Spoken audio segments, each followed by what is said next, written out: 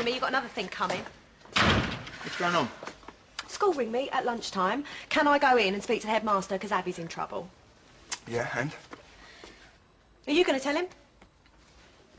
Suspended from school till the end of the week. What? For fighting.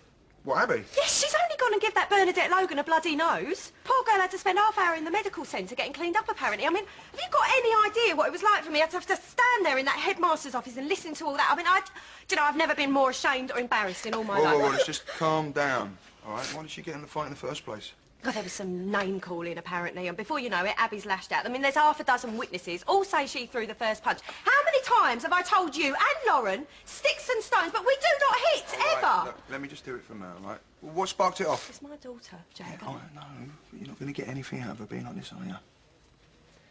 Come, just give me a couple of minutes, yeah?